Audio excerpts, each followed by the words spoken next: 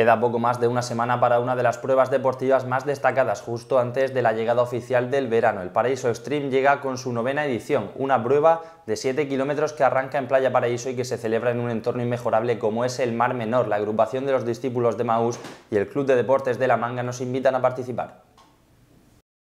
Prueba Paraíso Xtrem nace ya hace aproximadamente unos 10 años, estamos ya en la novena edición del cross.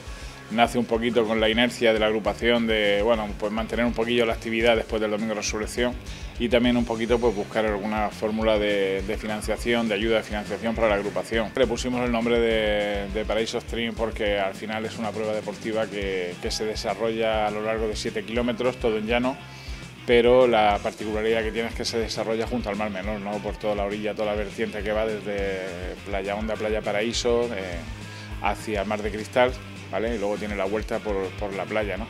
Entonces este es un recorrido muy bonito por la tarde, al atardecer, ¿verdad? Los atardeceres del Mar Menor siempre son espectaculares y es un paraje maravilloso, ¿no? Pues para poder hacer deporte y a esa hora pues es perfecto. La carrera se va desarrollando bien, se va afianzando en el tiempo y nos damos cuenta de que, que además de esa idea inicial que teníamos de partida, pues también podíamos ayudar a colaborar con asociaciones que estaban colaborando con los más necesitados. Actualmente, desde el año pasado, se está centrando un poquito en el Banco de Alimentos de la región de Murcia, que su presidente Juan contactó con nosotros para ver si podíamos ayudarles por la situación tan precaria que tenían.